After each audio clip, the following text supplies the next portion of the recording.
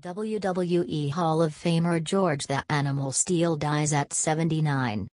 WWE Hall of Famer George the Animal Steele, known for his green tongue and eating turnbuckle pads, has died, the WWE announced Friday. He was 79. Steele, whose real name was William James Myers, had spent time in hospice care for parts of the last 9 months, announcing on Twitter last spring that he was dealing with serious health issues. Despite his in-character vocabulary being limited to a handful of one-syllable words, Steele had a master's degree from Central Michigan.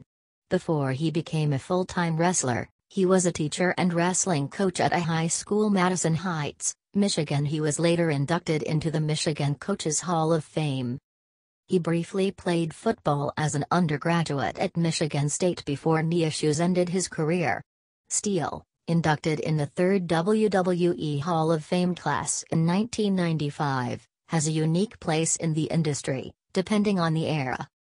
For nearly 20 years from his debut in 1967, he was a hated villain, dueling with the likes of Bruno Sammartino, Bob Backlund and Pedro Morales, and being managed by heel managers such as the Grand Wizard, Classy Freddie Blassie and Captain Lou Albano.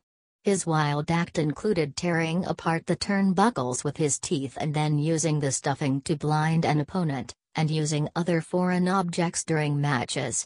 He was bald, but his posture and the hair on his back helped reinforce the animal character.